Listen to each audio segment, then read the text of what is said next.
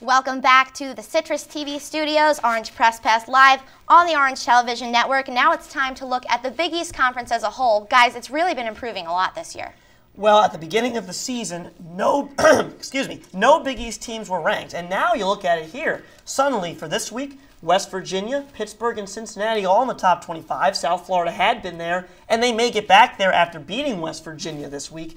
So certainly a lot of things are improving for the Big East, and you have Cincinnati, who's the national championship contender, possible undefeated season, a great story brewing there. Pittsburgh has turned out to be a pretty good team this season, top 15 quality.